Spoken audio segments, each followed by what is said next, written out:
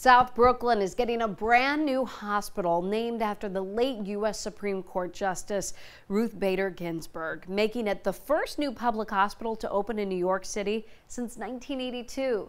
News 12's Shakti Dennis went to the special unveiling ceremony for us today.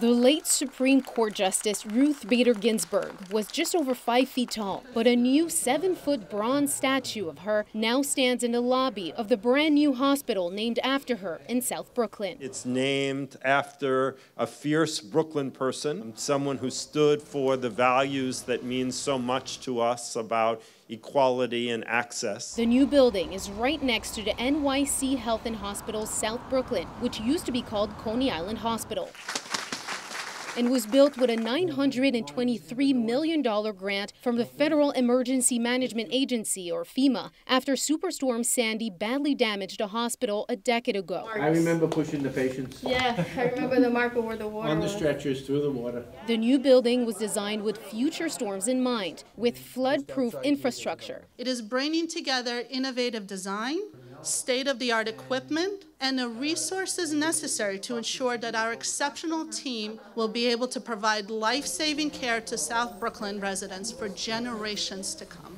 RBG's daughter says her mother would be honored to be represented in a project so aligned with what she stood for all her life. My mother believed that quality health care should be available to all, regardless of wealth.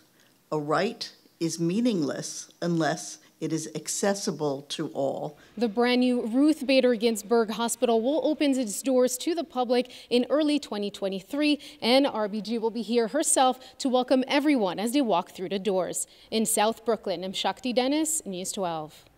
Shakti, thank you.